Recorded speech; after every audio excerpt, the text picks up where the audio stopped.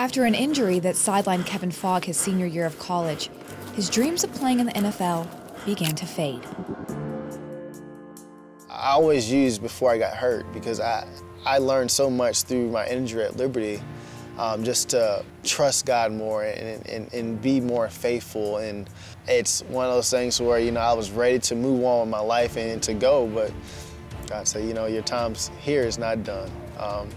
And it was hard to comprehend that. It was hard to see what God truly had for me and stuff. And we're always going to be tested each and every day. And what you take out of that situation to what really makes you grow.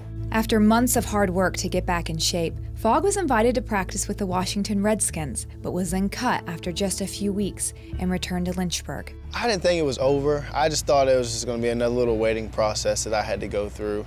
Just through my whole process, one thing that I prayed about was for an opportunity. I was like, God, if this was the only opportunity that you had for me, that's all. I prayed for an opportunity. I didn't pray for multiple opportunities and stuff. Shortly after, Fogg received a call from his agent, who let him know he had been invited to practice with the Miami Dolphins.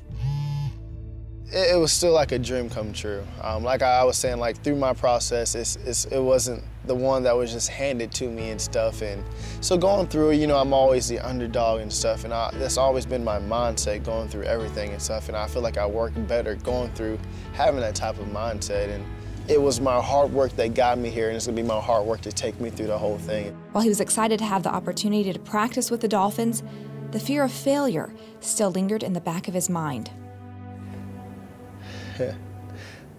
The biggest challenge to playing in this level, you fear of failure. You fear of selling yourself short. You fear failure of not making people proud.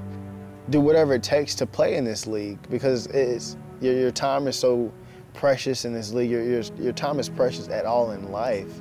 But going through this whole thing with football and to have the opportunity,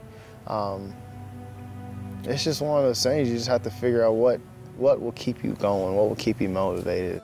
Kevin felt encouraged about his opportunity with the team when he made the 75-man roster. However, the final round of cuts was quickly approaching, and when the 53-man roster was released, his name was not on it. I have no regrets. When I think about what's next for me, I know that God has something in store for me. I know that God hasn't brought me and taken me through so much just to not do anything great and stuff. And I just, whatever it is, if it's football, coaching, sports ministry, we never know. And that's why we just live in the moment, do what we can now, and then just let God take care of the rest and stuff and just lead us to our next step, open up the next door that he's going to open up after he closes the door that we're living in this moment.